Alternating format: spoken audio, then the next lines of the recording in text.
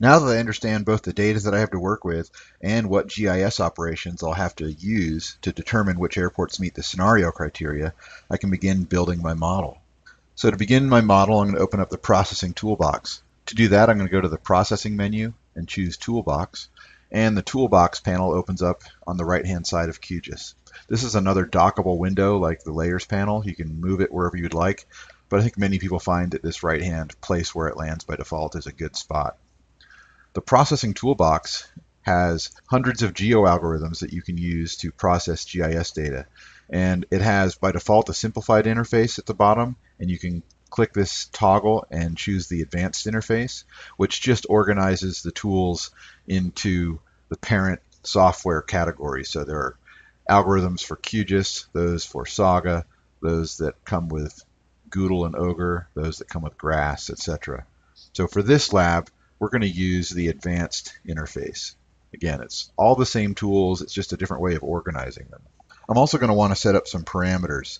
You'll notice that there's a models section here. When we build our model, we can set up some parameters so that our model will be a tool under that models category in the processing toolbox. So there's a default folder for models, and if they're saved there, they'll end up in that models part of the toolbox. So to set this configuration, I'm going to go to the processing menu to options. So I'm going to expand the models section, and you'll see there's a default path for a models folder. I'm going to double click on that until I get this ellipsis button on the right hand side. Click that, and I'm going to browse to my Lab5 data folder.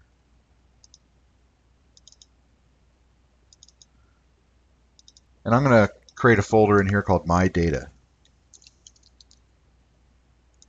And that My Data folder is going to be where my model is saved.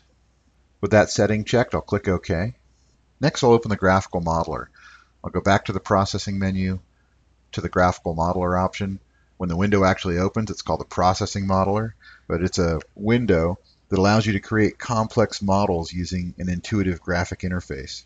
So when working in a GIS, most analysis operations are not isolated, but rather they're part of a chain of operations that lead to the end result. Using the graphical modeler, that chain of processes can be incorporated into a single process. This allows you to run the entire analysis as a single operation. It also allows you to execute the same model on different sets of inputs. No matter how many steps and different operations it involves, the model is executed as a single operation. And this saves time and effort, especially for larger models. So on the left-hand side, we have inputs and algorithm tabs. And on the right-hand side is where the model will actually be developed graphically. So the first step in building this model is naming the model. So where it says enter model name here, I'm going to put my cursor and call this helipad site selection. And then there's an enter group name. This will be basically a model category underneath the models part of the processing toolbox that this model is saved into. And I'm going to call this GST102. Once that's done, I'm going to save my model. So the Save Model window opens up, and it defaults to the My Data folder that I set in my preferences earlier. This will get saved as a .model file, and I'll call this helipad site selection. And click Save. The first analysis step will be to create my study area boundary. This will involve creating a Nueces County shapefile from the USA-wide counties layer. The first step in adding an algorithm to this model is creating an input. All my data for this model is vector data, points, lines, and polygons. So I'm going to select this Inputs tab and double click on the vector data input. So the parameter definition window opens, and here I'm simply defining the conceptual parameter. I want to actually connect this to the GIS data until I'm ready to run the model. So I'll name this input parameter counties LYR. And here this LYR suffix is going to be my naming convention for parameters, which are all GIS layers. Other parameters will be attributes. So for this, the shape type is polygon, and I'm going to leave this as required. It's an essential part of the model. I'll click OK, and my first input is added here, and all of the objects that you put into this graphical right-hand window become things that you can move and arrange aesthetically as you like as the model gets developed. The next parameter will be a table field. So I'm going to double click on the table field parameter, and again I'll give this a name, county name ATTR, and ending the name with ATTR is going to be my naming convention for table field inputs. For these, I have to choose a parent layer, the layer whose attributes we're going to be working with. We only have one layer in our model right now, so there's only one to choose from. Counties will be the parent layer to this table field input. So I'll click OK. I'm going to drag this below its parent layer. Again, you can arrange these model elements into an attractive and intuitive flow. And now I'll add the extract by attribute algorithm. So now I'll click on the Algorithms tab. It looks a lot like the toolbox. I'll expand the QGIS section, expand Vector Selection Tools, and double-click on Extract by Attribute. So there's a slight difference here between the Graphical Modeler tool and a standard toolbox tool. Here the output can be saved as a temporary file that will be used as an input to the next algorithm, or it can be saved as a permanent layer that you'll specify when you run the model, a shapefile for example.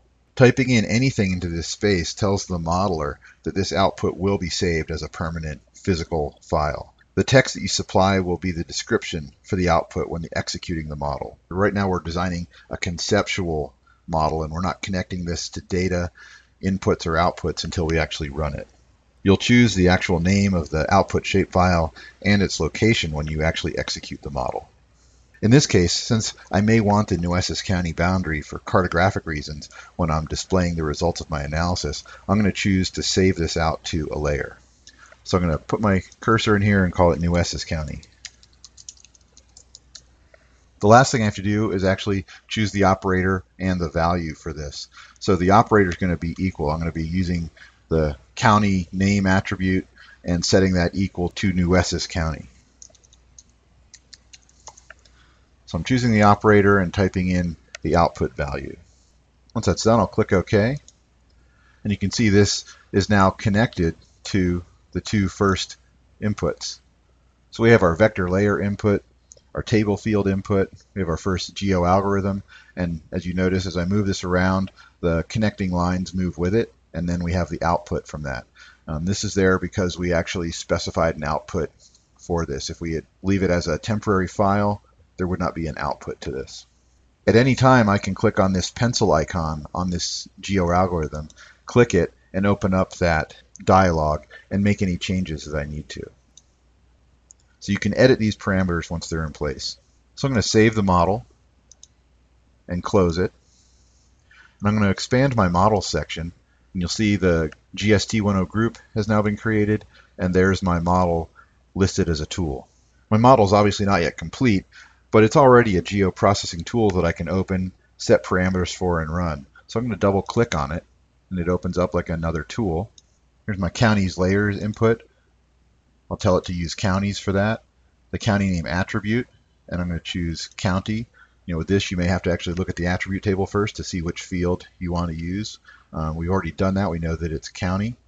I'm going to choose to keep the output Nueces County as a temporary file for now, so I'm not going to fill it in. And I'll click Run. The temporary Nueces County layer has been added to QGIS Desktop. I'm going to right-click on it and choose Zoom to Layer. And so we've created the first geo algorithm in our model and see how that runs. The model, again, is a conceptual model that we connect to the data once we're ready to run it. In the next task, I'll continue to develop my model.